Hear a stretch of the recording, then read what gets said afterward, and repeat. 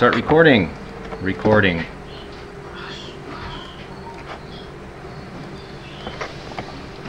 Well, so that's a time lapse. It gets much more interesting at the very end here, actually. No, this is not the right one.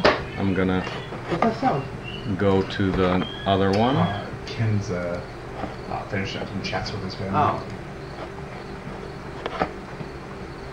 Okay, this one. 5 minutes. So this takes us through the day. What we saw yesterday, there was not a house up to the first floor trusses yesterday. Now there is. Here's the process. Actually gets quite nice at the end, but yeah, some impressions from yesterday. Fun. I think it was pretty cool. Like it went up pretty fast. The pad is all over the place. It's not even, so we had those issues. And one big learning, I would say, is that we definitely want to pay attention to that. Like, this is kind of like our multi-purpose pad, like our learning pad, our launch pad, because this was done all by us, part of the workshop, novices. It was pretty good, but not good enough to get little gaps. Like, there's probably like 1-inch gaps somewhere here and there where the tops were a little uneven in places. And we did fight that. We did spend a little bit of time, like we had to drop one of these modules down to align things. One point also that I saw as a mistake was actually that one of the rim joists we ended up 32 minus 1 inch on one side for some reason. I don't know how that happened. Maybe it was Katerina said, like, how could people measure that? And maybe we traced it to Hampus. I don't know. I don't know. Which one? The only reason, like, why you would... So we've got one of the rim joists is 32 feet minus 1 inch. And I asked Katerina, how can that happen? Wait, which are the rim joists? The 2x12s? I don't know if you were you on that team? I was the one cutting the roof joists. Yeah, those. I'm responsible. So. But the idea there is, like, the only way it could happen is if you're like not used to inches, maybe. No, we were doing the measuring together. For some reason, it was like 32 minus 1 inch. So we had a 16-foot and a 15-foot 11 piece. Yeah. So one piece was slightly shorter. I think I cut out all of those. Yeah. I think that's probably my bad. So okay. My apologies. Don't blame the sweet. No, we were thinking, like, how could people mismeasure that? And we said, okay, well, if you're not used to inches, then you could be like, oh, maybe that was the thing. But at the end of it, if the house is crooked, we're like, yeah, we have one European and. Yeah, but beyond that, so it's in that far corner. That corner's got a gap, and I was like, what's going on? Because the OSB has to go all the way to the edge. Yeah. And I thought, oh, what's going to happen there? Because it's going to be like hanging over one. But no, everything else otherwise is 32 by 16. So it was just this one little piece that was not reaching the end. But no problem. Yeah.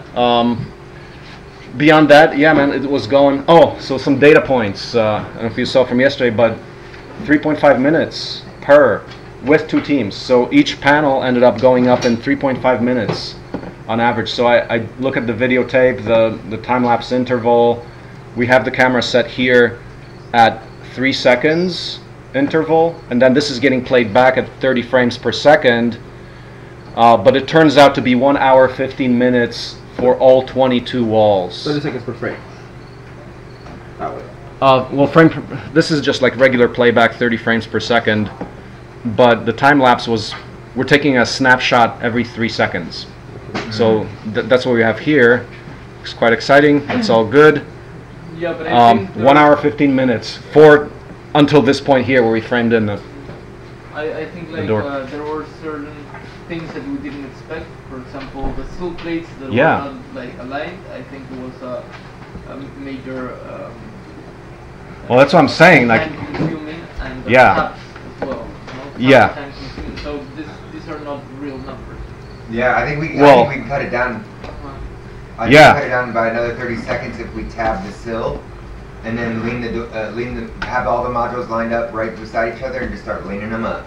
One thing we found out was a major issue is that the sill plate, because it's treated lumber, it happens to be between definitely like at least a quarter over the nominal 5.5 inch dimension, which destroyed our plan with the tabs.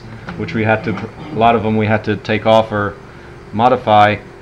But not a real number. It is a real data point. It's real data, but it means we can do much better actually, because it was under some extenuating conditions where we did not have that smooth workflow. We had to fight things. So this is actually really good. And if you were to actually take a look at, I'll play the other one from the other angle, which wasn't actually as exciting. The absolute bottom one that's hammered into the concrete. Yeah. That's another angle, but yeah, really good. And if you took a look at one team going each way, that number was 7.2 minutes per module. We said like, oh yeah, we're gonna do it in 5 minutes. So I mean, that's pretty good, like close to 5 minutes. Definitely under 15 minutes, which was like the best case scenario in a first house. Like 15 minutes was the shortest. So I mean, we're doing well. It's good. There's definitely a vision of, wow, this coming right up. You know, you're doing a build for somebody else, and we're doing well. Does Menards guys say anything? They said that the only thing they said is the lap siding for the exterior is late. That's all. That's all. Pretty good. So, what are some other thoughts from yesterday? So if we do the tabs on the thing and on the sill plate rather, and all of the modules were lined up together, then you could just lean them up, and that sill plate would be there, and you could just zip in the screw as soon as it's in there, which will pull it in situations where you want to pull things together. Because really, tabs and that top sill plate were the only things that were really problematic, and the tabs ended up being more only big problems. I have one. At the bottom, yeah. And I think it's something we should address. That it's drilling the joist frame into the OSB. I think like you get what I mean? Like putting the joist frames. Our screws were too long. We just need shorter screws, right? Like I don't know if that's the right thing to do. Maybe we should put it in an angle or drilling it from below. But like all these nails going out, I don't think it's the best. It's dangerous. No, those screws were too long. We could get like 1.5 inch screws, and at that point, but do you think like the joist frames should be attached to the OSB or to They eventually will be, because actually it's the OSB that connects that section of the house to the bottom portion of the house. We've got all that 100 feet of OSB all around. That has significant force in terms of keeping that in high wind conditions. That's part of the stabilization of the entire house. Is there any other living connections between shear structure? Yes, and Is there any other supportive connection between the joists and the rest of the frame, or is it only tied to the OSB? There's hurricane ties, which we haven't done. So where we have, I feel much better that way. Yeah, definitely. So all the joists after they come up, hurricane time between the joist and the top plate there. Like, you know, after you have a joist wherever you have it, say you got them right there. Hurricane tie between each one and the rest of the house. So top plate, the two top plates there. That's that. So we have those. Okay, I feel much better now. It's industry standard. There's the OSB, then insulation, and then a block of wood. Is that what you're talking about? No. Okay, never mind. What do you call it? Hurricane fasteners? What do you call them? Yeah. Is that iron? It's called hurricane. Or nailed on? Okay. That's what we do. So this is in the top plate. This is into the joist. Okay. So we'll do that. I had a thought about yesterday, it's the fact that we spent no time at all assigning wall module teams. So we have this little free-for-all kind of chaotic process where 3 people might working on that module, and then it's like 2 new people for the next one with one of them, and nobody really knows how to communicate. So what you should have probably is the right amount of person per module installation, where everybody can just like, okay, Anthony, we got a little gap in the lower corner, instead of people just screaming at each other and like going to the other team or whatever. But at the same time, it's rather amazing how much work we did, given that we spent no time allocating it. So the constraint design and such helped. So I completely agree with that. Like the same team does the same thing ever, but there needs to be a runner because everybody needs something. You know what I mean? That was one of the key things that I was like running around just getting people stuff, and then while I was there, I was like, oh, you also need me to do, you know? And then. But if we had done that, like a perfect allocation with the runners and defined the roles, could we have done it 2 minutes per module, 1.5? Like almost probably. Yeah, like you're talking about everything fits. Yeah, because I agree with you. Like new teams get formed sometimes, and then they change roles. Although this, you kind of want to.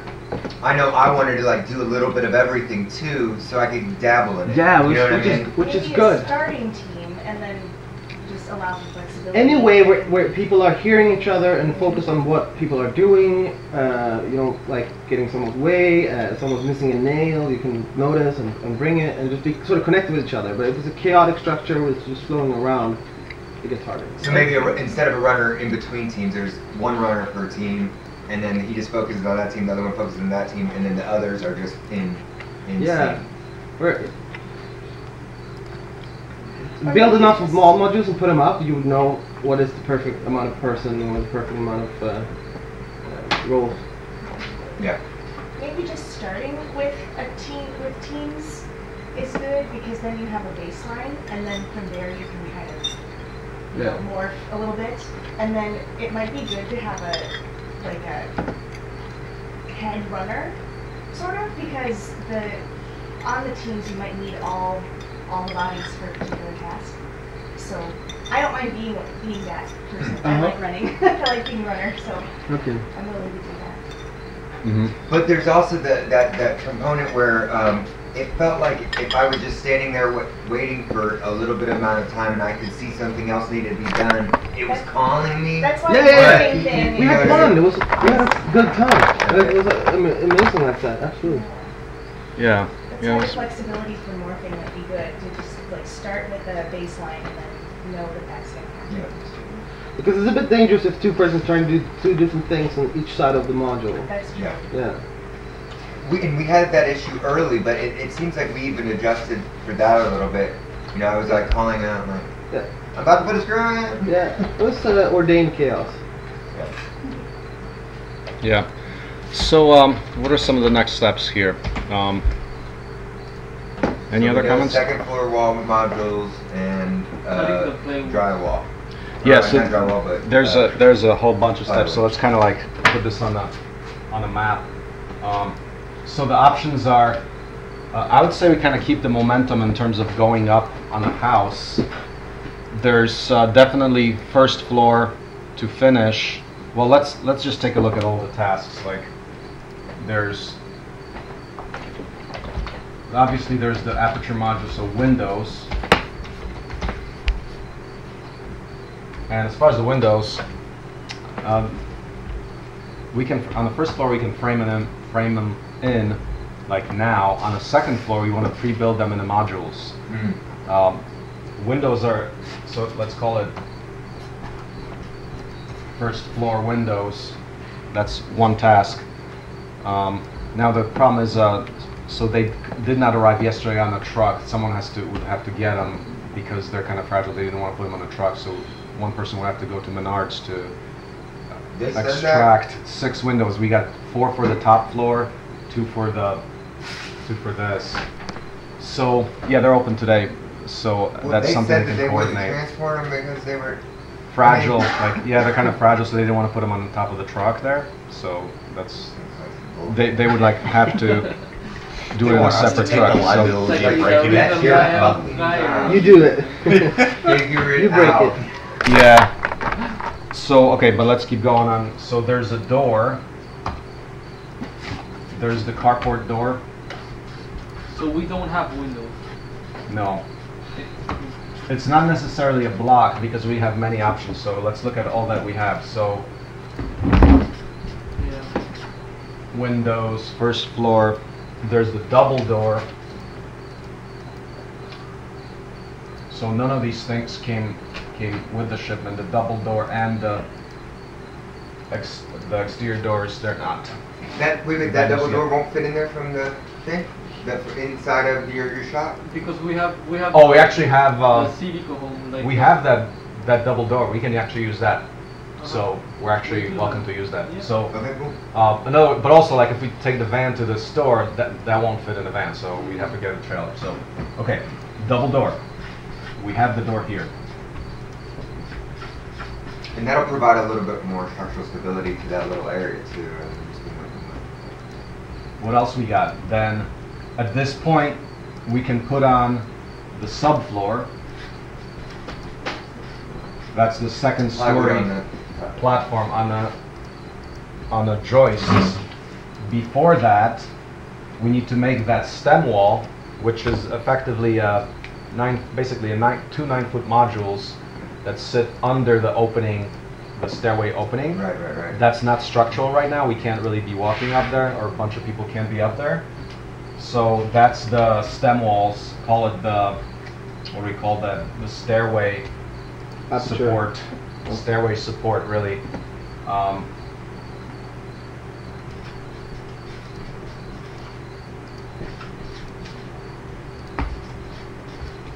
It's effectively a 9-foot module, two 48-inch wide modules you can put under there and put like a spacer, and we can nail it into the floor and then screw it into the top. But yeah, that needs to, because once we get all that weight on top there with a lot of people, yeah, that's not going to hold. There's house wrap, which has all these dependencies here.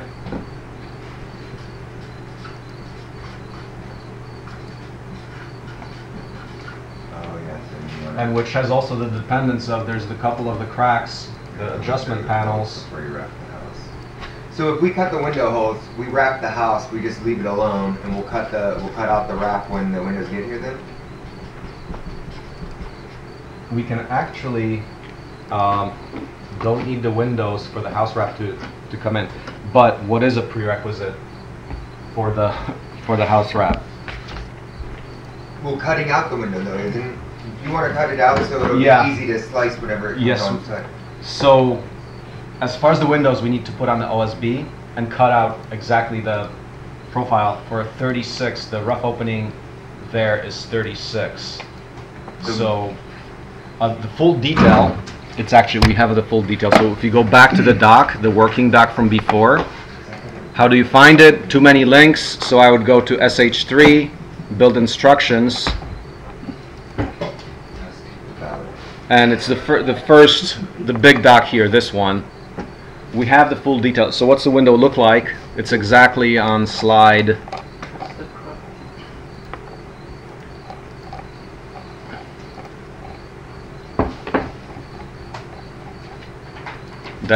There we go, right here. It's even got the part, all the cut list. Right now we have just the aperture, which is just the vertical. We don't have these interiors, like all this interior stuff is not there, but we can follow this exactly. All the dimensions are there. So if you pull that up, it's exactly what we have to do. After that, once again, the plywood is still staggered to make it fit just like normal, and then cut out exactly the aperture of the window. Once we have that, the house wrap can go on it. Right. So that's the windows. The crack. Oh, we need to. What do you do for the cracks? The adjustment points. They're about the size of a 2x. Possibly even a 2x might fit in there if you ram it in. Probably what we want to do is cut strips, which are 1/2 inch plywood. Definitely 2 will fit, maybe 3. We can possibly cut like one that's out of 1/4. We probably have some of that lying around. So actually we have this big pile of wood. What I would actually ask is, since scaffolding is also an issue for today, let's take a look at our wood supply in the very back. So maybe we can take the whole team, do like maybe 10 minutes of putting that stuff under the protected area and taking some stuff for scaffolding. So we can take the car back there, load it up on the back of the car. But there's material like 1/4 inch material, 1/4 ply, there's 1/2 ply. But that's very simple, 5.5 long strips, fit like 2 or 3. Structurally wise, it's effectively like, well, we've got walls on top, on either side. Structurally, it's important that we just bond that together to the other, to what's around it. But that's a pretty easy. That would be a team. There's 2 of those. What we ended up doing is fitting, or building the 2 other adjustment modules in place. So those are already done, which is another way to do it. I would probably prefer that we have them to install maybe, I don't know, I guess in terms of time. How do people think? I think that we framed them up like very quickly. It worked well. It worked well, so you could adjust, have just that like almost like adjust where you were gonna. It's almost like we didn't need to do them. Now it would be a little harder on a second floor because you're at height there. You can't get it from one side, and then you just got to work from one side. So it's kind of, you're on a ladder there. It's maybe a little more dangerous. So probably would definitely do it for the second floor. On the first floor, it turns out it was quite easy to do them right in place. It was very quick. Okay, double door. So what happens for the double door? This is page 15 here.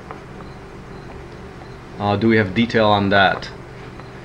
Yes, we do. So here's 15 is exactly what we have there.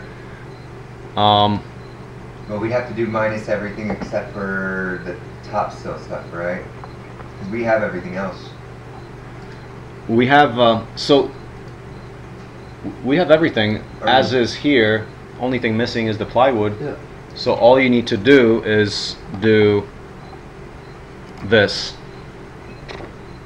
So that's already laid out.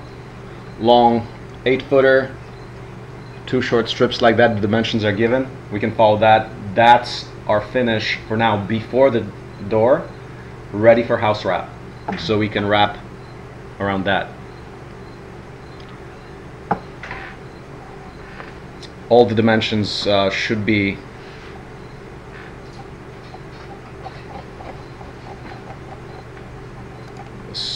I mean, there's notes on this, dimensions. So whoever is that team, that's the double door. Now, at the point of the cracks finished, and even that's not even a depends because you can do that from the inside too. Well, then there's that little strip left there on the outside. Are we going to have a full-on cutting team that is just we're going to collect all the cuts and then? So it's a way to do it. Let's talk about let's keep going because there's a couple more tasks. Cracks, windows, carport door, double door. After that, this is wrap. That all goes into house wrap. And we're ready for house wrap at that point on the first floor. And then we can continue further. Stair support, that's another task. Subfloor. Stair support is a prerequisite for subfloor because we don't want to have too many people up there before that. But that's quick. That's just 2 quick modules. And that 3/4 plywood is pretty heavy itself. What are the instructions for those modules, those support walls? Because they're not the same height. They don't have a sill plate underneath them. They don't have a sill plate, so what we do, we can do the same as before.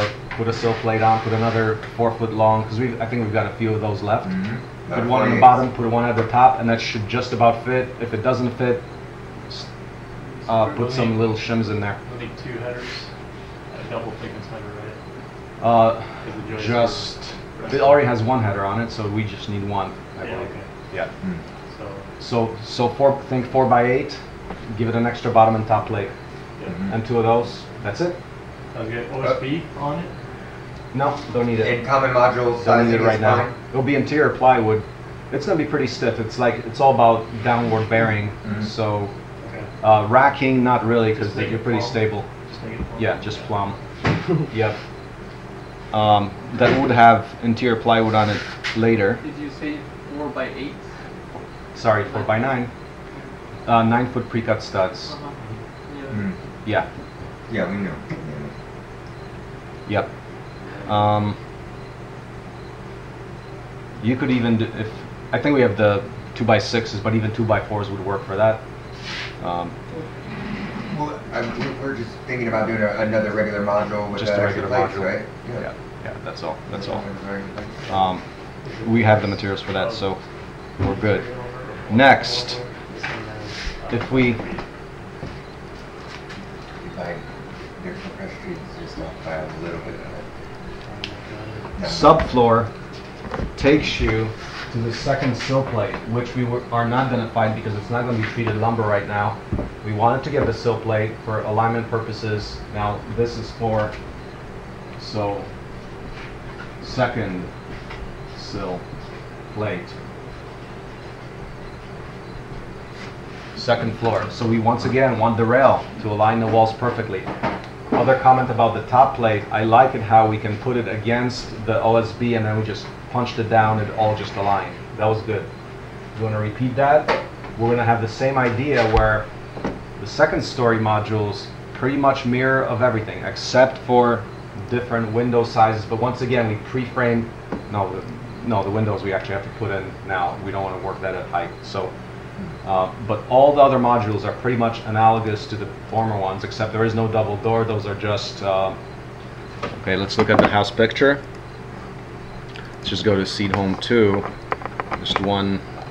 That's how it looks. That's what we're building. So instead of the double door, we got 2 more windows. So that's the corner. That's 1, 2, 3, 4, 5 is regular. Windows, adjustment corner like before. So we pretty much mirror the kind of pattern we did with the first floor modules, except now instead of using 2x6 9-foot pre-cut, we're using 2x6 8-foot pre-cut. And why not 9? Well, 9 gets really tall up there, and you don't really need that. You're at height. I mean, once you're standing on the top of the roof, it feels pretty high. It doesn't really look like it from here, but this is actually quite tall. You'll see it like once you're on the first floor, it's quite a height, even from the first floor. So, sill plate team. After the sill plate, you can get into the actual second story walls. So walls and windows and all that. Now, yeah. That means building the modules in congruence with the people that are starting from the top left, right? So Yes, that'll be going this on is, while people build modules so they're ready for whenever we're coming down. Yeah, we have to talk about how many bodies we have in terms of role allocation here, so we'll see. Okay. But let's just go. So the last thing that we can consider, we talked about the wood pile and getting some scaffolding. Why do we need scaffolding? At the point where we put the modules up, we can do that all from inside, actually, from on top of the first floor. But what happens to the siding at the end of the day and the house wrap? The house wrap and the actual siding remain unaddressed, so we'd want to do scaffolding. Now, what I would propose for scaffolding is 2 ladders and a 2x12. check out this cunning plan right here. So we've got the top view. And first of all, the question is, what height would be the most appropriate for scaffolding? What do we have to do? We have to do house wrap and the exterior siding, which we did not touch yet. It's this 3/8, it's actually 5/16 cement board. It's pretty much lifetime exterior material. That comes in 4x8s. So that means the first floor is ending, we got 8 foot, and then from then we have to go up. So it would make sense probably to put the scaffolding, like 7, 8 feet. We have to screw to the top of that. We could also go over from the roof, but so the house is front of the house, first floor. You got your second story platform, second floor. You got your roof platform and another insulation box. This distance here is 16 inches. So yeah, you can have a person on the roof. So the siding is going to end up like right here. That's the 8-foot mark. 8-foot mark. So you're going to have to get familiar with this. What is that point up here? That's 20 feet. So getting up to 20 feet. We're using like 2.5 all the way 2.5. So actually, it's going to be quite challenging to get the second layer of that's 20-foot mark. So the scaffolding I would propose would be here. I'll be level the scaffolding because 16 only gets you halfway up the second story walls, man. So we still have to address that. That actually gets 16-foot mark is the top of the exterior siding there. What do we do there, man? I think we're gonna have to go from here. Yeah, it's two and scaffolding. just do ladders on the scaffolding. Because this is kind of tough. You can get the very top, like the last very top row, if you like reach over that, hanging off the roof. But you can get this. This is our kind of like danger zone here. We don't have, without scaffolding, I don't see how we can do that. So for the scaffolding, what's the concept? Okay, top view. So this is front. Top view. What I would suggest is at 8 feet we take like a 2x12, attach it right to the house like that. Attach it to the house like that. Do the same at each corner. Because we got a firm connection to the house. That's good. Do that. And then what we would need is, here you can do, so how do you get an 8-foot structure? What I would do actually is just frame in, like your kind of regular module, just put it under these. So we make two of these things here, just framed up structures. Then you can span a bunch of boards across that, across that, across that. We got plenty of wood to do that with. So, but what's the easiest outside of renting some more scaffolding, which we'd probably need like all around if you wanted to work all around.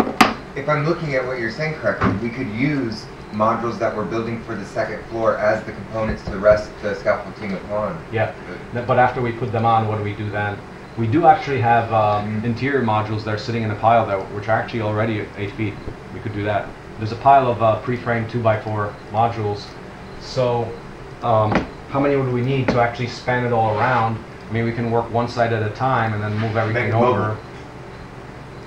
Yeah, these you can carry right over. And you just put the boards on it. So at the minimum, we would need like 4 of them. So that's, let's maybe figure it out for one side.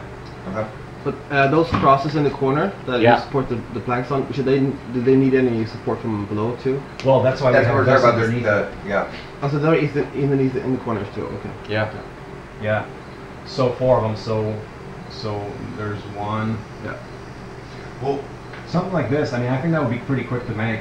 Yeah. And then you zip the modules that are below to the new board on top. Zip tie? The boards here, like the 2x12 spanning 10 feet, that's pretty good. We got a bunch of those boards in the wood storage. We can use that. So any other ideas on that, or does that sound decent? And then how do you get to the 8-foot mark? Ladder on the sides, so we're going up there, and we'll see from there. Something like that. That will be more or less the last step for today. Well, let's see. That's kind of like thinking into the future, because we've got, for this to be needed, that's actually at this step of the siding. So that's after, but it's also before the house wrap. Like if we wanted to do house wrap on the second floor, this is what we'd start with. House wrap, is that the outer panels? No, it's the white, very thin. It's like polyethylene. It's on the outside. It's a rain guard, water guard. Temporary or no, that goes under the siding. How tall is house wrap? How tall is the house 10. Wrap? That's 10. 2 layers of 10. So actually. Yeah, that was a good thing on Katarina to get the 2 10s. So it actually spans pretty much to the top. So we wrap the first layer and then put the scaffolding up. Yeah. So and then why do we want to get into the 16 feet? Like. So what do we do there? Uh-huh. Well, I would say here we got. Because we're gonna put the module, right? Like first.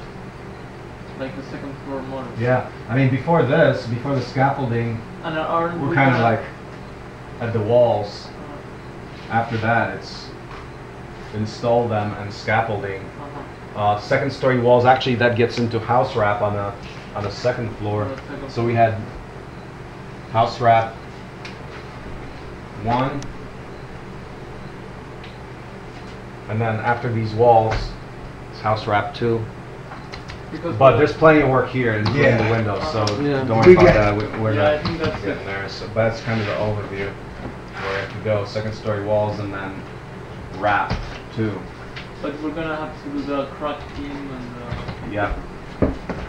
This all happens, so cracks, windows, carport door, double door, that's all like cutting the plywood stuff and maybe finishing up if there's framing missing on that according to the document. Stair support, subfloor, I don't know, I think subfloor sill plate, this is likely, we can possibly start some, no, I mean this could actually go quite quickly. We can definitely do a lot of this, like we can do a lot of the second story walls already. Yeah, I feel like 2 we should make that support questions. thing first. First is, if we're, once we get to that scaffolding, screwing it into the frame of the house means that we can't wrap that part. Yeah, so it would have to be after, Yeah, I think that let's needs to be see. number 1.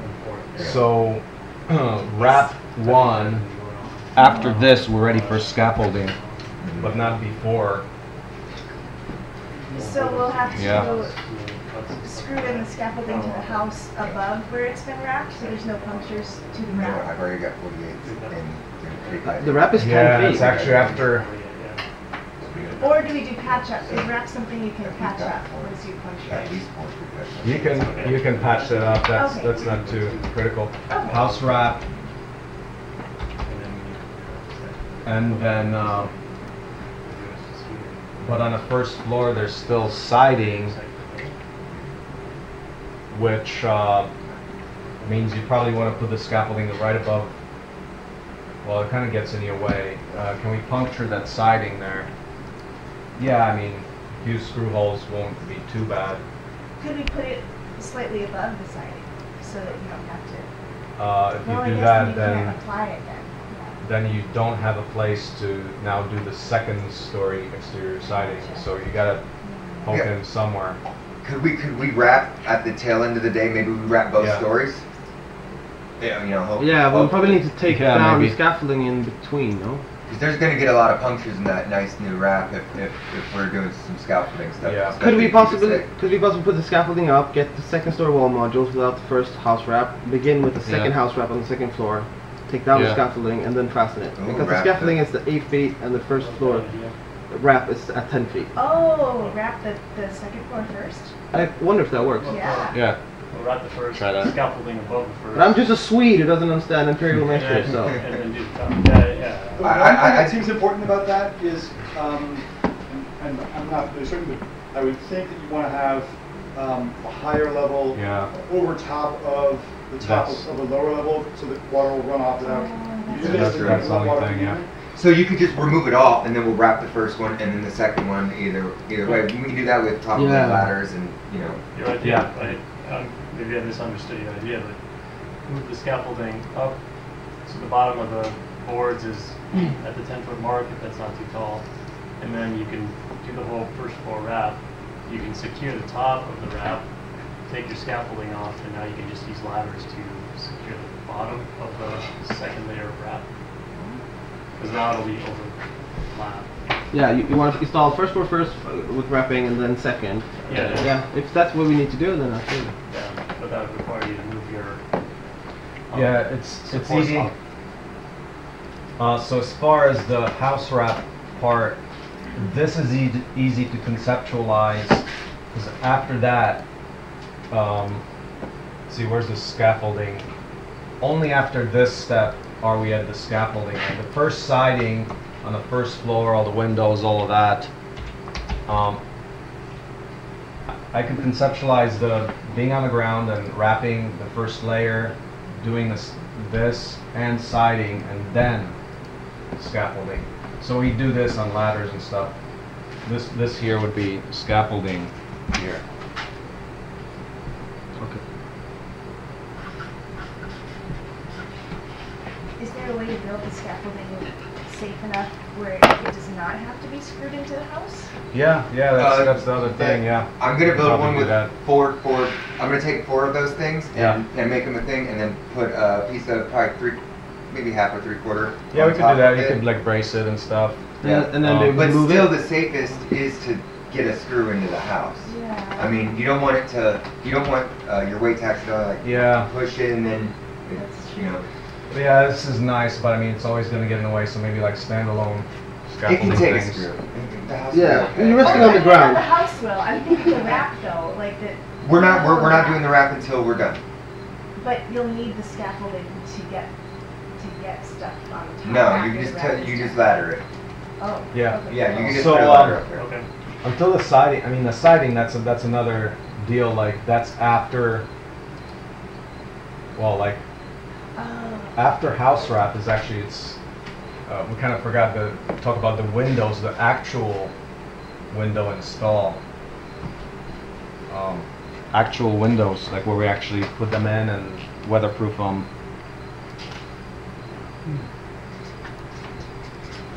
Also. But that's not a today. Are we looking at like all the tasks we need to complete the project, or the tasks? We started that today, but we kind of are getting getting carried away. So the actual windows are here, then the siding, and then the scaffolding here. So let's not worry about the scaffolding too much. I mean, we've got plenty of tasks here. We only got 12 people that are showing up right now, so. And question 2 about the Yeah. those places where we need to put shims under the modules. In Prince. Marcin? Yeah. What? Yeah. what's Shims the plan under the about modules. Well, so once we have those, the best place to actually look at it is the CAD I pulled up yesterday, just to see how it looks. From Seed Home 2, we had the CAD, and we had the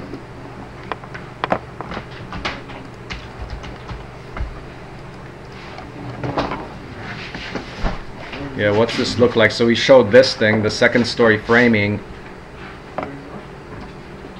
Oh wait, no, we'd have to go actually back to this one.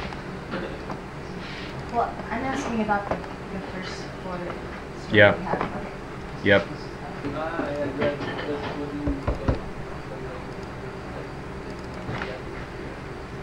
It's essentially a wall that supports where we cut out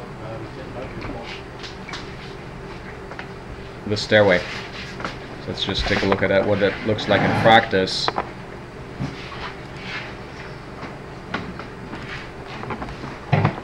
In practice, if you go inside, this is. Oh wait, why? Why is that the second? For the rest of the thing, it seems like an easy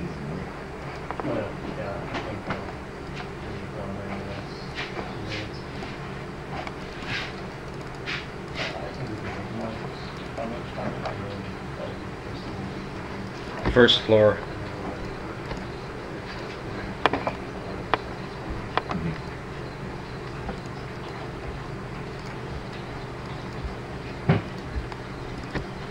Yeah, right here.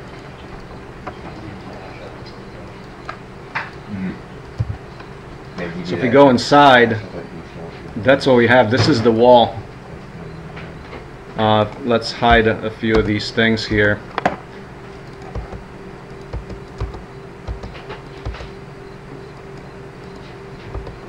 But that's what we're talking about. These, it's actually 10-foot span.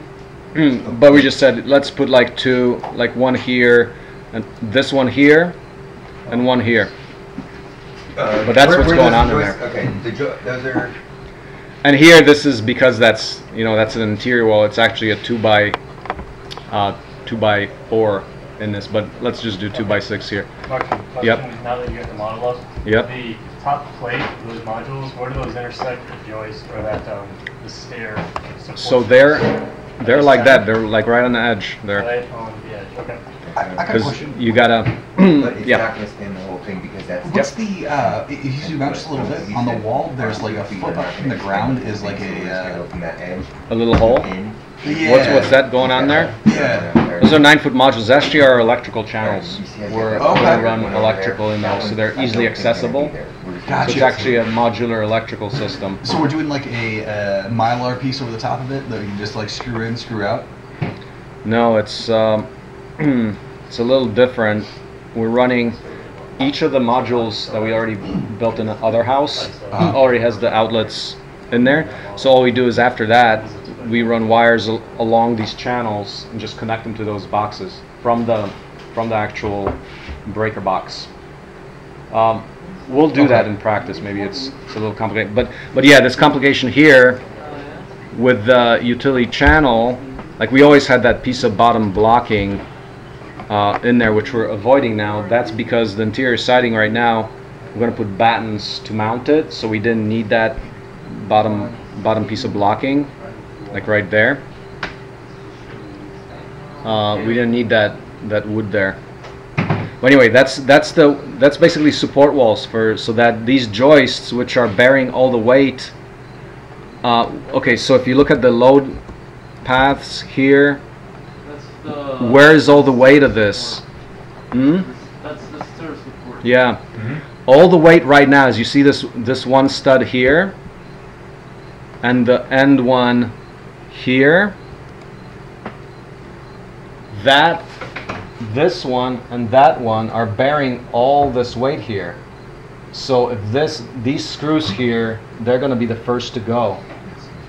You need support underneath that. To the tune of like, I mean, the rating is like 20 pounds per square foot. So over that, 10 by 12, 120 square feet, you're holding like 2,400 pounds on these screws here and screws at the end there. That's not going to do it. So you need the walls back there. Yeah. But that's pretty cool. Actually, like if you look at this, there's actually like, it's not a common way to build stairs. I'm looking at it now. Look at that. It's actually a way to get away from the stringers, the complicated step pattern. Hey, just put a board underneath it and support it with that, but at the cost of doubling up the steps. So it's 2 2x12s. But that's a thing. People do that. So you can do this very simple stair design without the complicated. And those go into the Making supporters. stairs out of stringers is really hard. So It's really hard. So this is a way good design. that a novice can do stairs with high quality. And the supports there are just one on one side and one on the other. There's nothing in the middle.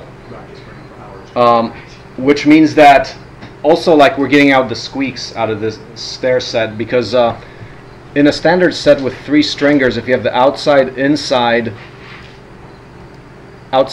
and mid, 3 points are very hard to get perfectly level. So you have to be really good at it to not have the little squeak. But also what we're doing, like in the version that we're going to build to eliminate noise, we're going to put a little sill gasket underneath that. That's what we actually plan doing, because our experience in the CDECO home, those stairs are loud. Like when you walk, it's like a big drum, because there is no like softening anywhere. We're not using carpet or anything like that. So we're going to actually put a little sill gasket underneath that. So 1 for squeaks and 2 for noise reduction, because we're trying to pay attention to the noise. Like right now, the CDECO home, one weak point is in an open space, you do have a lot of noise transferring throughout the house. From the very beginning, we designed that as like a cabinetry. Like, it's one of the very few things I've seen to be able to use the space underneath stairs effectively, is like you do it as cabinets. But it is. It's a closet. So then, like, walk-in closet there. Do the whole thing as I see. So you want it as a closet. That's a door there, and that's a walk-in closet there. Well, the door would be at the end there, but yeah, that's usable space. So we're using that as closet. If we did it as cabinetry, though, like every 2 feet would be a support post. Yeah, you could do something like that. Here, what we're doing is we're just taking the walls that are there, which we hid. The 2x6 or 2x4, like so big. Because we want to span across studs, so we made them so long so that we let's go back to My assumption that. is they're going into the railings. That is Okay, so for example, look at that one. This one here, Yeah. you can't just end it there. You need a Thinking about that. 2-point Okay. attachment in order for that to be hanging But that one properly. doesn't exist anymore. The other two will. Our spacing here was 16 inches. So this piece here, this member here has to be at least 16 inches to reach across 2 studs. Yeah. And then there's some spacing there. So we made them all uniform so we don't have to worry about their specific lengths. Yeah. We're only doing 2 modules under there. 2 modules, that's it. Okay. Does that? We'll do the we have to stairs take in the any- other house. So this is, we look forward to that. I want to see these stairs. Okay. Yeah. In this house, we're going to quit it at the frame, the main bulk structure. We'll do all the finish, like including the stairs and everything in the other house. Yeah. So back to, I'm seeing that, yeah, so that allows us to walk on a second story. Then there's the sill plate. We can start making much, but really it's how many bodies we have here. What can we do here? Oh, also, Marcin, what I was asking about before was actually these little gaps at the bottom. Yeah. And shimming those. Yeah. How is that done? The industry standard for that is to get it right in the first place, so we don't have them. I was wondering, you said like, oh. But I mean, the thing is that if we're solving, If we have them. but if we're solving housing for people that are, Yeah. you know, the deal is that they may not have access to professional concrete people, and there may be. There is an answer for that actually, because Yeah. in our current pad we made this big structure. If you make just the 16 by 32, you can level it pretty well. Okay. Novices can level it very well. And then you have the very clear frame boundary that's the very precise height, pretty easily to a 1/4 inch, like 1/8 inch. So it is actually doable as long as you do the forms right. Then you do the scree board. But in here, we're like in the middle of the field. Yeah, we did it so big, and we're like in the middle. We're like between 2 pours. So that's very hard. That's very hard. I was thinking about. But yeah, it's quite doable to do it. Like the first one I did, yeah, it was quite good. Not too hard. You just have to take the time to align the forms properly. That's all. Yeah. I was thinking about maybe you creating or somebody creating a little video series called Critical Components. Yeah. There's really 3 critical components that make the house like perfect and level like the way we want. And the first critical component is the concrete. And we just give some basic tips on how to make sure it's level, how to, and then another critical component is the corners with our arches, teaching that immediately out of the gate. So because that was like the perfect way to get them. And then the third one was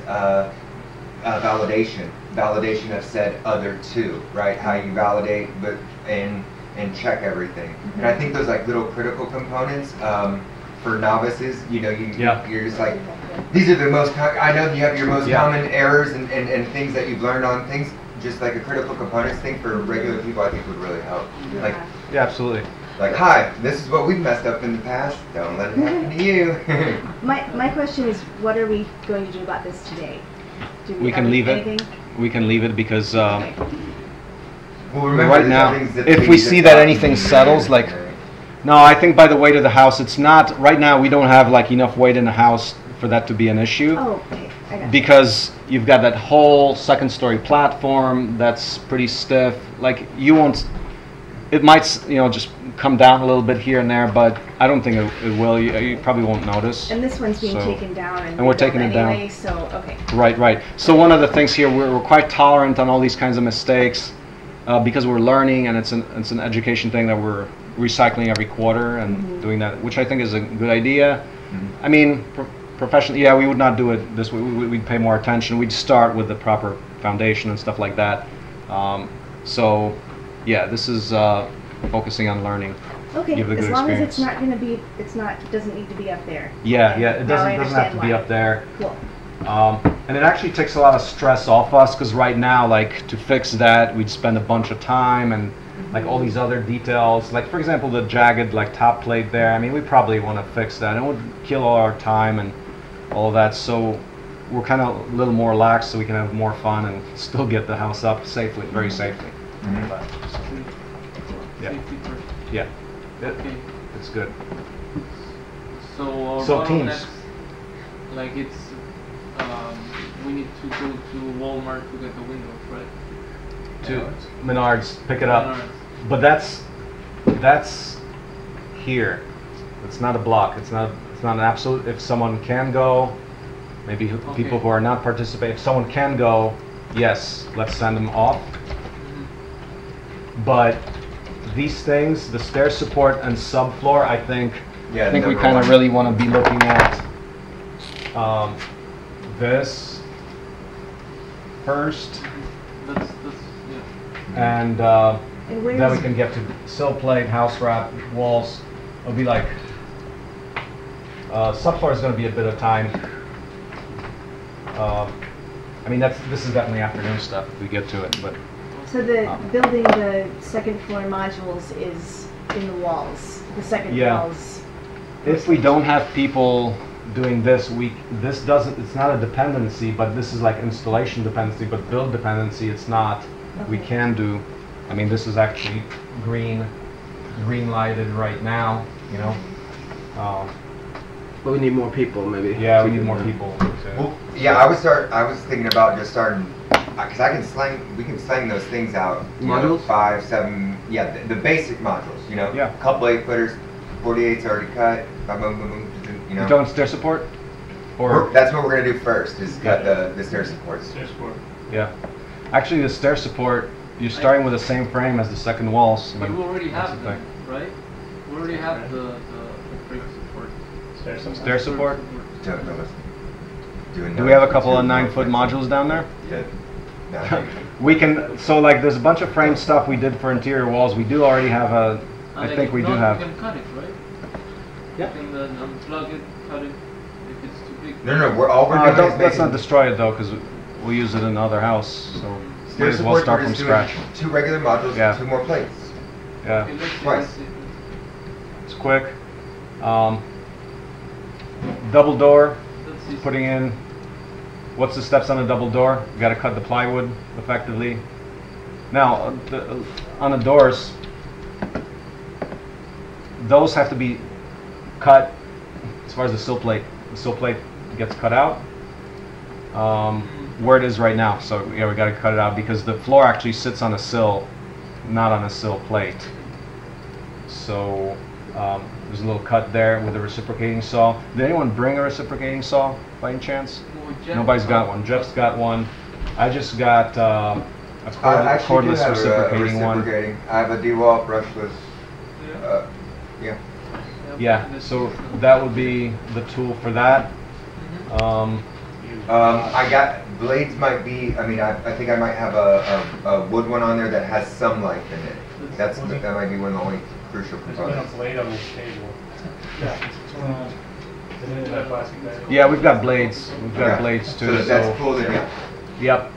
Yep. So cut out and then plywood. Now in a carport door, after we do the cutout, the only note we have to make is that currently the cutout is 39. We need a 1x spacer to make it 38.25 for our door. So a spacer down the side, then we're ready for the plywood cut. So for all the apertures, it's effectively plywood cut, but before the plywood cut on the carport door, yeah, we got to put in the spacer. On a double door, we just cut and then put the plywood according to the document. Where does the spacer go? So on the right hand side, just all the way down, a 1x6 all the way down, so that the aperture is not 39 but 38.25. 1x's are 3/4 of an inch. For the windows, it's about, once again, look at the diagram and frame the rest of it in and do the cut. So there's not too much. I mean, there's just only a few pieces of wood that we need to put in there and then the cut. But you know, this could be like, if you're working at it, it's like an hour or so. Yeah, we can have the stairs done before lunch for sure. And then the cutouts that's going to just depend on the person cutting it. The subfloor is actually on the side away, on the west side. We can put 2 pieces before getting into the aperture opening there where we can't walk. So actually, that's a green light on the side of the other side of the house. Are we gonna put the seal with that stuff? Yeah, so typically what we did actually, because we were paying attention to noise, we actually put this, just little strips of this on the joists for noise reduction. We don't have to do it right now. We can, if you guys feel like it, since this is a demo house. Stairs, right? Or is it? We're going to do on the stairs too. Yeah. Okay. Yeah, we'll do it on the stairs. Not important because we're not going to use it to live in there. So there's also plywood clips that go in between on the subfloor. Yeah.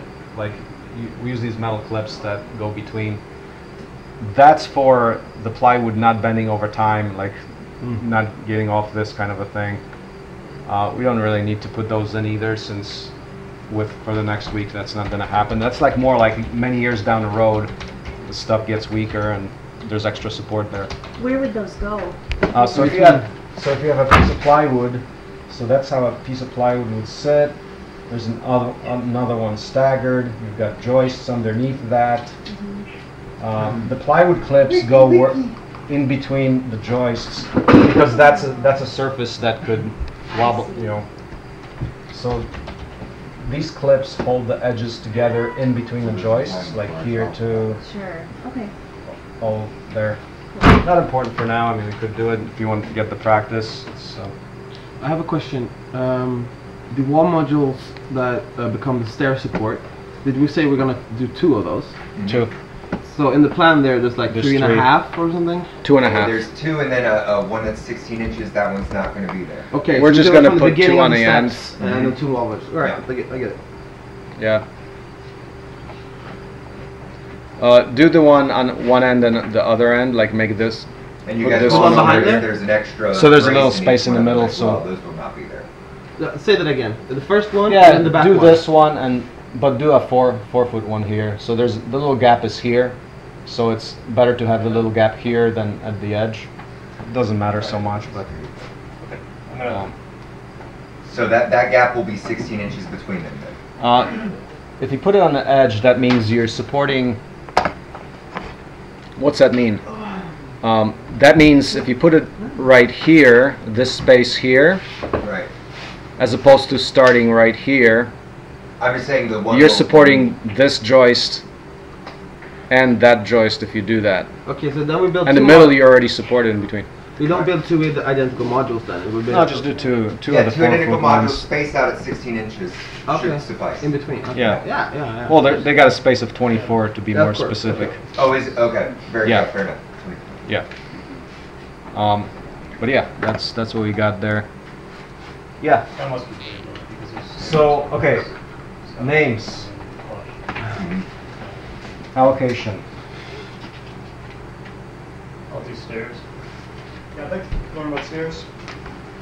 How many do you need? That's great. That's great. Then I'll do scaffolding. I'll start building out robust scaffolding, safe scaffolding.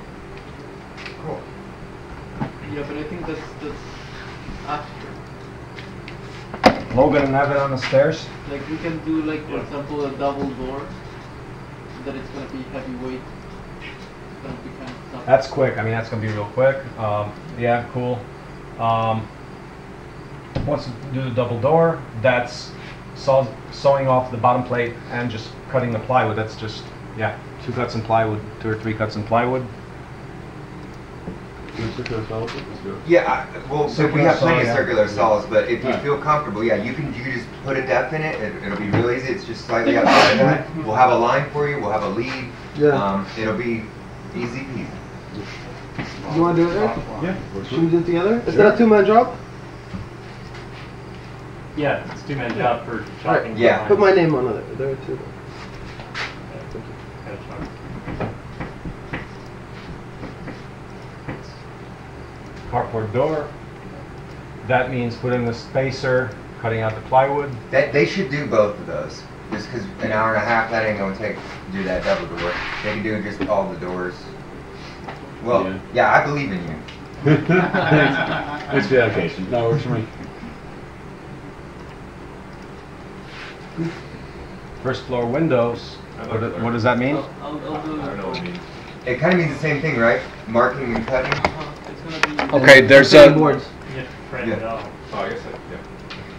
Oh yeah, the apertures on the backhand side too, right? So you got the cutting out in the front, and then you got to build the apertures to support the window from here and to support the weight of the window above. So detailed the bottom cripples. yeah, cripples. detailed instructions are there. This is the work doc starting page 13, 14. Page 13, 14 has got detailed instructions. So building the rest of the window module in place. Should I Yes, download it that's again? that's two of them. So Yeah. that could use a couple of Marie people. keeps adding. Yeah, right. Yeah, she's adding Uh, the second source. Paul, Yep. who else wants to do that? I'll do it. If there's any. Yeah, I mean, you guys could work in parallel, like, Good amount. Yeah, and then we'll just make sure we have plenty of circular saws over there. I And brought then, my own actually. ooh. I thought you were Christian. So I brought my own circular saw. Oh yeah, yeah.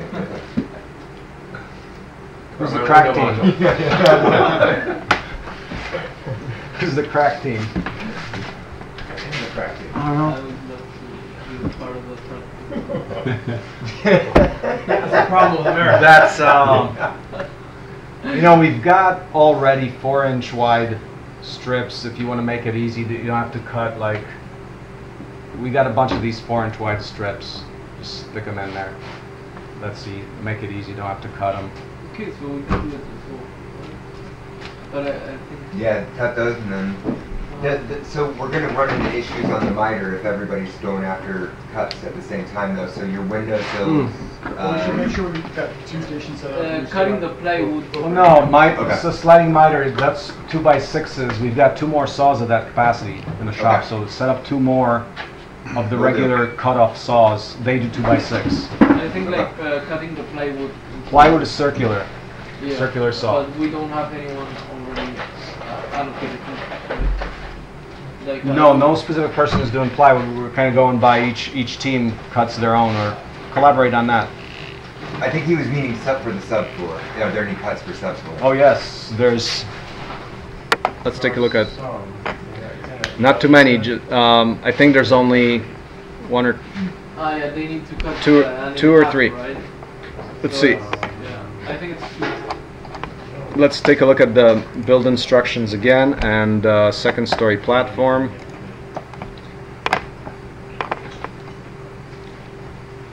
Yeah. This is from Seeker Home 2. 4 feet, 4 feet. The other. Now the other one is going to be actually, I believe that's 48.75. Okay, let's figure this out. What is that? Is that 48.75 or is it 48? Logic. What's the logic there? So we know that the door aperture starts exactly on the mid stud, which mid studs are 24 on center. If you're going all the way to the edge of that, is there like a 3/4 inch? Yeah, there is, because the middle of it is 4 feet. But if you're going all the way to the edge, that's where that 3/4 inch comes from. Gotcha. Okay, what about the other side? I guess is that controversy? Is it 72 or 72 3/4? You're going, once again, 2 feet on center. Middle of that would be on center. It's got to be 72 3/4. That's not right there. I guess there was controversy before, but that should be 72 3/4. Does that make sense? Can somebody verify that? On center, it's 24s. It has So to be to the because edge. we measured the stairs from the corner. Yeah. From the corner. And it is 0.75, right? Yeah. Where it was 6 feet and 3/4. 3/4. So let's fix that right now. I didn't remember. Get rid of that. It's Well, in the 72 middle point. of the board. Yeah, because it's not ending at the middle; it's ending at the edge. I don't So it's remember overlapping the exactly edge on what it both is. sides. Yeah. So somebody Yeah, validate. yeah, it's over the edge on both Trust sides. to validate again. So yeah, it's gonna be a half mile board. Those sections 3/4. that look like they're Well. one piece. So to the middle. So here's the. Let's do a quick drawing there. So here's your joist. Middle of it is 24 on center, but we're not going to the middle, we're going to here. That's the plywood. Cover the whole thing. Right. So it's 6 feet and 3/4. So it's because You want the ability. Well, you usually Here want the ability to is- lay them on each side, but this one we want flush, right? you want flush.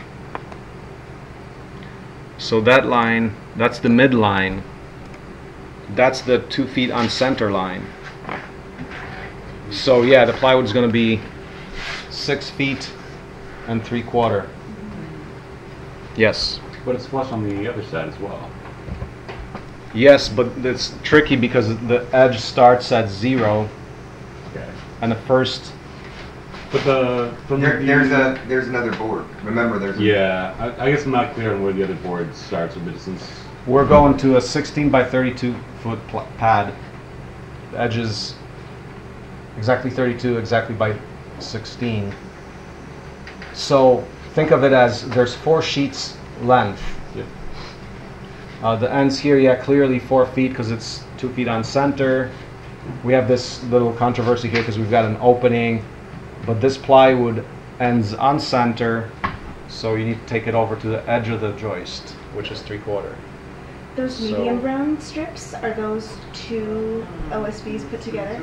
Which ones? Yeah, the, yeah. the long The strips joist that is don't inch seem and to a half. have. You gotta get 4. half of it. That's Four 4 of OSBs. them. 4 times 8. One now for the 4 times Right, 8. because- Okay, and the reason that everything's You're- broken up the you're way it losing is an inch is and to a line half up going the this way seams. where Yeah, so the Okay. seams do not first line up. plate is You're not lining up the whatever seams, you're the staggering edges them of the house. Yeah. for better support. And that's why those Yeah. It's laying on that. those are weird that joist right there, but sizes, you did is lose that to inch stagger and a them half. with the You seams actually of pick up the. Yeah, the weird sizes are Pick up that basically inch and a 4 half versus 8, on Okay. that. except for here, So which I don't know, you've got the Yeah, aperture. I think you're I right. see. Because it would be but let's just.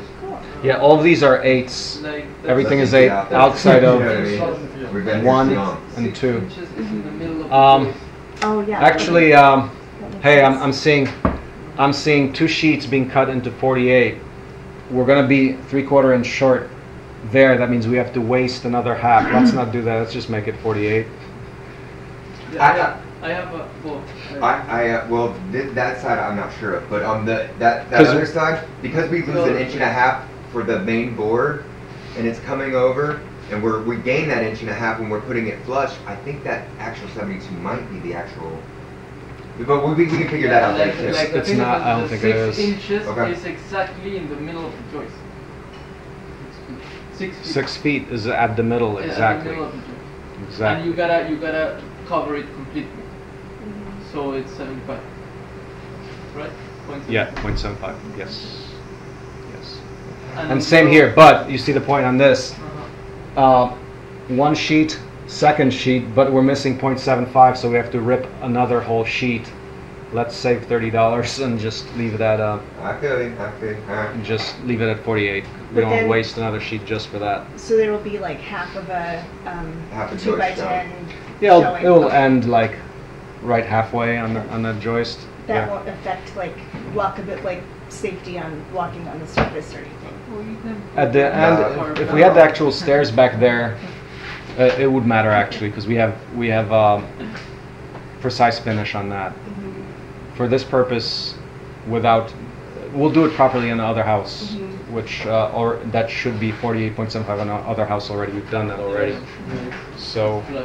yeah, it's flush. Do you It's a remember little that? detail because on top of this we've got thin Measurement, thin but I flooring, remember seeing and you want to that. have those details pretty You accurate were there. seeing the house? Yep. Yeah, it was flush. So there is cutting on the subfloor, but You didn't see the joist. how many people do we have still Okay. left? Fair enough. Or there's 6. I think there's 6. What do we got? Subfloor is cutting 2 sheets. And that's quick.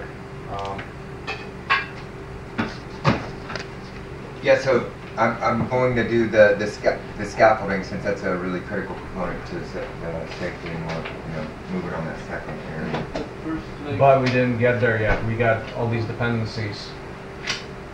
In other words, the scaffolding is not for today, like very likely.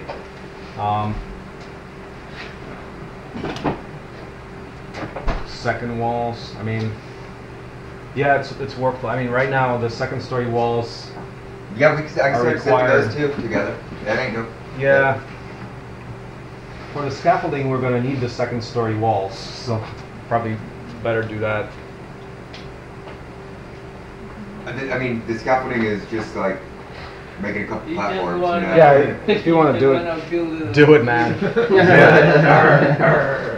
But I mean, I can do the walls as well. I mean, we have to figure it out because maybe we say, "Oh man, this is like too hard." Maybe we just get it from the store. I think it's. Excuse me. Yeah, get it from the store. Okay. So we can have a bunch of people working on the second story walls. Yep. But who wants to cut the subfloor? If they need help with the filling in the cracks, I'll help with that. But they might not. It looks like you. I don't know. I would put It's like stair support. Why don't you guys, since the subfloor is like 1 cut, 2 cuts, 3 cuts. That's 3 cuts. I mean that's. Yeah. Why don't you guys? Can you guys do that? What? Oh, yeah. Subfloor. So Yeah, do you see the cuts? Do you have a table saw, or is this just a circular saw and chalk lines? Circular saw and a lead. Circular Or saw. maybe not a lead, Ideal. a laser, like a, yeah, really. Yeah. Circular saw. Yep. That'd be good. Yeah. Okay, so basically everyone on a. Do I have Who's left? So I could go. I could start on those. Get people going on that. Should someone go to Menards too? Yeah. Yeah, if we have somebody, it's itself? probably somebody who's not here, or me? We make a run this evening, or do we need it sooner? Yeah, because windows seem like they're a romantic idea they now close too. early on Sundays, right? And we can't. We should. Are we planning on doing the windows? We're planning on doing the windows before the wrap now. Windows have to go. No, they actually. We have to finish off the hole. So you guys Yeah. finishing. After that, we can wrap it. We don't need to install the window yet. In fact, you have to do the window after the wrap. We can pick So them up tonight or windows, something. not specifically. Yeah, it could go. We could go this evening. Yep. Okay, so I'd like to shadow and help with the crack team, with Paul and Christian's team, and with Logan and Evan's team, so that I could learn those things. Would that work? it would work. Okay. Do you want to shadow second story walls, or would you rather learn the other stuff? I'd rather learn the other stuff, Okay, but I'll leave you. Second story walls, because I missed that one last time. Okay. Yeah, we'll get you spun up. I could actually get him spun up on the basic walls, Yep. and then I'll do my little Well, scaffolding. I'm gonna do that there. So, oh yeah, I mean I'll be there. So who else wants to join the second story walls? Because who else on it? Well, we don't have anyone else. Well, Anthony is, isn't he? free. I'll be doing that. You'll be doing those, yeah. So that's Filling already in as well. And 3 people there. Michael There's be really back 4 this because afternoon. Anthony's going to be doing it too, because he won't be doing scaffolding yet. So he'll Well, I'm gonna get him started, showing him how to do it, and then I'm gonna do the scaffolding and then a little bit of. okay. Yeah. So Anthony, go to scaffolding and join us on the walls. We'll do. Yeah. It's ours. We can crank them out anywhere. Yeah. Yeah. But then I think it's just everybody cutting ends us up in in again. the second wall. Yeah. So as soon as you got, as soon as that's done, yeah, everyone migrates to this. Yeah. The good news is all of that cutting and like putting that stuff together. It's not super labor intensive. It's just so it won't be like crazy because we are coming up on that new area. Yeah, and like we're gonna finish the wall, the modules, all the modules, but we're gonna. You don't know that? Halfway. You underestimate me? Tomorrow we can finish it and start like building the second. Power's not strong enough. Well, I will do. Alright. So any blocks on these, so here, on the, just to review, on the windows, very explicit instructions are available. Use those. Double door and carport, also the very explicit instructions are available. Only thing that, I think it's in there, It's not in is that one spacer? module. Let's see, is that spacer mentioned in the doc?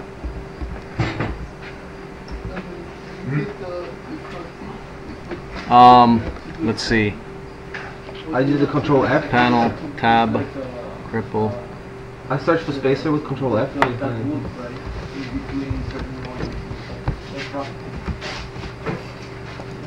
Oh yeah, yeah. Where there's that little space, you gotta get some wood in there so it's no longer a space. But it's in between. I'm not seeing it, but we do know there's. I'm not seeing it, so maybe Remember that, so you got that right. was designed to have that space. It's on the One Yeah, by- I'm a bit unsure about the carport door. It's asked Eric, but it's that the OSB installation and then making those dimensions just like with the double door. 1.7 that there's a crack in between them. He's just talking about Carport space door there, and then so it can be is space in this use plywood, is it? No, it's not. whatever fits. I don't know what the exact. I couldn't find it there. 1.25 inches wide. Oh, A little bit it's thick, this so big. we get a cube eye in there.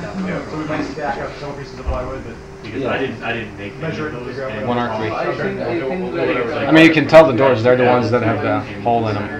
Yeah. You know what? There's already a cut OSB for it. Okay, well then, Yeah. Natalie mentioned that last night. There's already one cut. I think it's to the side. We'll get that installed and then. Yeah, are you looking at? Should we just cut it or put it up? put it up, but the cutout would be to that spacer, 38.25. So if somebody cut it, I'm not sure if they already, if it's already cut, just use it. We'll check it if it's 38 and a quarter. Yeah, if we already cut it, just use it, because that 3/4 we can plug that up. Their support, I think that's clear.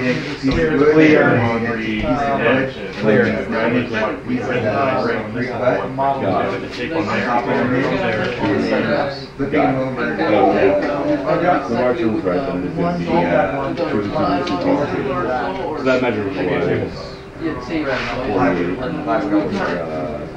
there is a plywood three-quarter measure that has to be thought of because we have to get it juts over so it fits the next one. So there's that three-quarter measurement, a 1-inch measurement on the bottom, and then whatever the We top cut is. like So whatever it is. throw on like So those are the basic covers. Yeah, 2 quarters, 6 feet, 6 by 12. It's long as of the OSB. Yeah. Yeah, on that Menard, we need to make that Menard list because we're going to need shorter screws for. Yeah. Oh yeah, short screws we can use, they'd be useful. I mean, we can use the long ones too. So actually, here, let's look at Menards real quick. A better chalk line. Seems like all the ones are like janky or broken. yeah, I looked to buy some yesterday at Walmart. We could use probably 2 or 3. Menards, deck And screws. shock.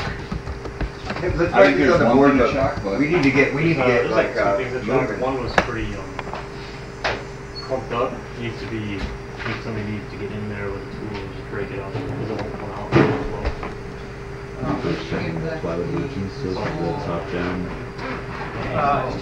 T25, 1 5/8. Do you have 2 pairs of glasses? One with a little safety thing on there? Yeah, Or do you just clip it on there? 1 5/8. The opening is on the. If you're in the lab, you need safety glasses on. I think they all over the glasses. Like Yeah, this is just top down. I'm not worried about So carport. with work, Trying they've to got get some those wrong I thought this was the carport. No. Or it did before COVID. This is looking top down the building, like top down the corner. Just like 2 inches of great. On the plywood. How about 1 5/8? Does that work?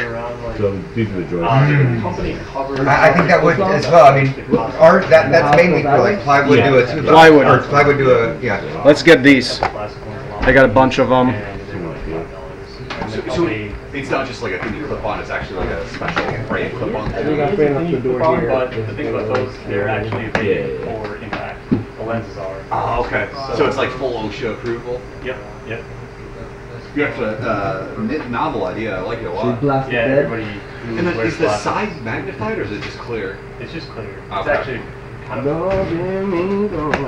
it's made to be clear, so you can't like my personal vision with them on. It's much good without. That is an abstract curve. To signify that it is not just what's out there. I the edges are still there. And so I sketched for like mobile app like design or like UI stuff that's useful to be able to be like, oh yeah, this just continues and then just do. Oh, yeah. okay, I got you. You can probably get them online. Yeah, I like it's kind of like UX design. I'm at readers right now. Okay. I never quite have time for it. I like want to hop in the technical side. Now, do you mean the technical side of how the user interacts, or the technical side of how beautiful like every once in a while, this I'm like, oh man, I should get those readers. But or at some point I'll have to do it. A mixture. It's like for me, it's like what's your favorite? What's your favorite?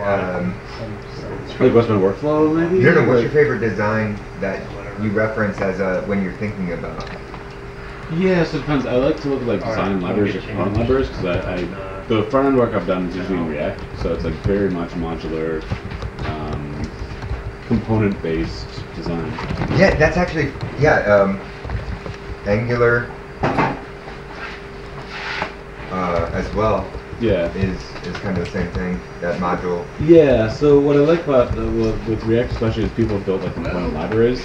So you have like a lot of nice UX that's like perfected in component libraries. Yeah. So it's like if I want a calendar or Hey everybody, a date I picked up some extra quick squares and some covering pencils. I think it's probably the most important tool a carpenter can have is a good quick square. So if you don't have one in your back pocket or tool belt, three of you can grab one. Awesome. Yeah. Thank you. Thank you. We have like a shared tool area too, where it's. Oh, it just makes it easier to steal one. Does anyone want more eggs? Sorry? No? What? More eggs? There's like 3 scoops left. Don't touch his scoops. That means 1 scoop.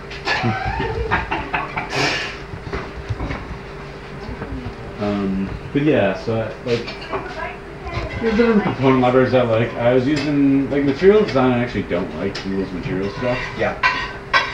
It's great on mobile apps. It sucks at scale on desktop, in my opinion. And well, my thing is like desktop apps are great because you have a ton of like data density. Wait. You're talking about actual pull down hard desk apps on your computer? Yeah. So okay. So, like I don't think it was ever designed for that. Though. Wasn't it always designed for the cloud and kind of? Like material design is great for mobile apps, and I think that was the initial design. My issue is I don't think it scaled well for a desktop because I like a more denser interface, like just personally, like when I'm working on a desktop app. But I like having a toolbar that has everything I need like right at the top. I don't like material design. It's like, oh, click this like big circle add button to like drop down the sidebar, and then it's